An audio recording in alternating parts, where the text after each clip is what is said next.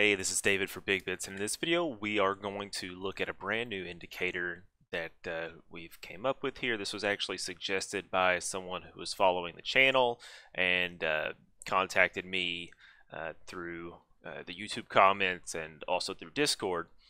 So this is called the Binance Bitcoin Alt Ratio Difference, and I'll explain what that means in just a moment. But the reason I'm sharing this one is mainly because it has some pretty interesting use of strings to manipulate the securities. And by that, I mean we're able to change what security we're looking at by using strings. And I'll show this to you how it works in just a moment. But I want to show you first the end result here. So with this indicator and what's happening here, we are looking at the Ethereum Bitcoin alt ratio difference right now, and we have the ability to select different securities from the drop down here, and you'll see how that works on the code side in just a moment. So if I change it to Litecoin, it should take a moment and update. Yes, there we go. It takes a little while to pull the information. And then we also have the ability to use a custom altcoin, and these are all traded on Binance, and they have to have a Bitcoin pair and also a USDT pair, and I'll explain that in just a moment. I'm going to leave it back on Ethereum. Okay, and now we're going to pull up the source code, and I'll kind of explain what the difference, what the alt ratio difference is here. So I'm going to go ahead and go to the actual calculation. The alt difference is just the price in USDT of the altcoin you have selected. So this would be the Ethereum USDT price divided by its price versus Bitcoin. So that is a way to calculate what the price would be if it were priced in terms of its ratio versus Bitcoin. It's not entirely effective for really trying to find any trends. It might be good for some sort of arbitrage opportunities, something like that. I can't really say.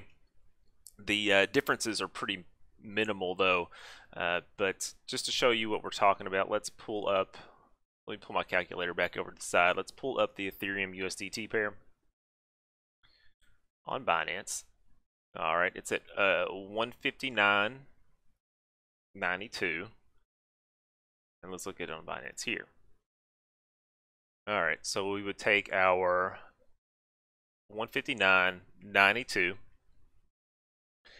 and then we would divide that by the current price in Bitcoin, 0.018369, and that gives it its Bitcoin comparative price of 8,705.97. So let's go back to the Bitcoin USDT price, and it's 8,714. So you kind of get an idea of what the indicator is really intended to do. Just kind of see if the ratios versus Bitcoin or USDT are kind of out of whack, and there might be some sort of opportunity in there somewhere. And this was something someone suggested, so if you have any questions on how to actually use this, I don't entirely know, but they requested it, so that's what we're doing here. And of course, if you have any suggestions, please leave a comment below, and of course I'm going to show you at the end where you can get the code for this as well. Now let's go to the actual important part for the development series. Now that I've shown you the end result of what we're doing here, and also kind of the key parts of how it actually works as far as, you know, the result you see on the screen. What we're really interested in this video, however, is our options that we're using. We're working with strings. I mean, the title of the video is strings and manipulating securities, essentially. So how does that work? Well, we have a drop down for our alt, and you'll notice it's predefined options here in this array are Ethereum, Litecoin, and XRP, and it defaults to the Ethereum in the drop down. You notice that when we pulled it up originally, those are the three options there. Now, we also have a custom alt, which is default value is XLM, but you could change this if you wanted to just by typing in a different alt here. Now, before the indicator will actually use that, you have to check that you are using a custom alt here, and then you can type that in. So you see it changed the calculation to account for Stellar here. Let's change it back to Ethereum, and let's actually take a look at this. So one of the first things I did was I came up with a function that's going to manipulate the strings to give us whatever the alt is, its security, the alt security versus USDT. So we have to, when we're calling the securities, we have to tell it the exchange we're working with, and then we have to give it the trading pair, which would be whatever alt you enter in. And for us to get the USDT price, we also have to follow that up with USDT. And we also made another function, which were covered in previous videos. So if you haven't seen those, please go back and check out in the series how to do that.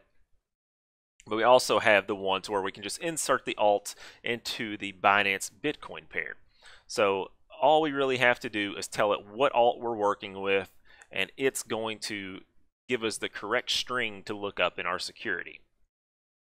Now, you can see here, the first thing we do though, we have to have the Bitcoin price versus USDT, because we use that to compare. And since the whole focus of this indicator is to compare the alt ratio's difference to Bitcoin versus USDT, we have to have that one price no matter what.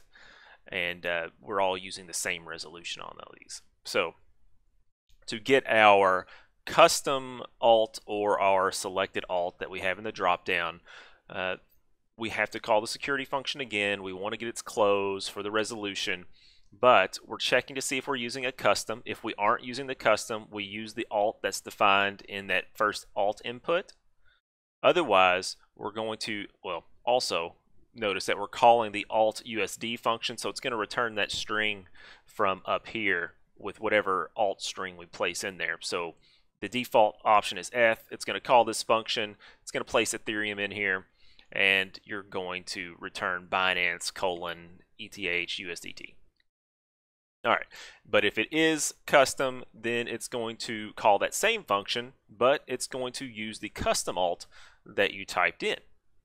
So it's a really easy way to kind of manipulate the strings and also manipulate the securities.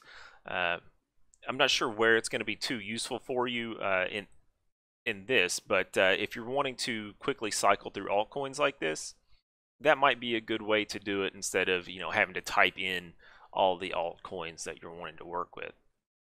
Now, we also did the same thing for the Bitcoin price. We checked to see if we were using a custom one or not, and we called the correct function based on whether it was a custom input or not.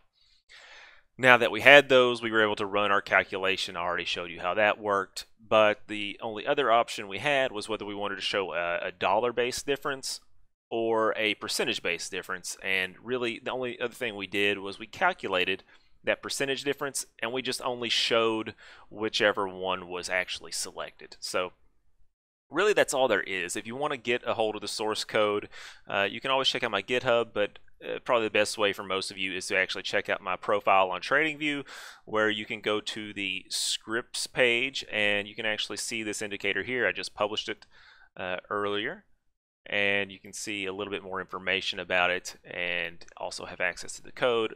Alternatively, you can also just go ahead and add it to your chart. It may not be indexed quite yet.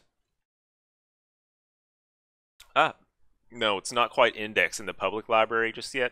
So that'll show up in just a little while, but it'll show up like this in the public library soon enough. If you have any questions, please leave a comment or reach out to me on social media. All the links for these things are available in the description of the video. I also have a brand new tool that I've been using for my website that is posting the transcript of all of these videos along with an embedded video on my website on the blog. So if you wanted to see the transcript and you weren't on YouTube for whatever reason, you could do that there.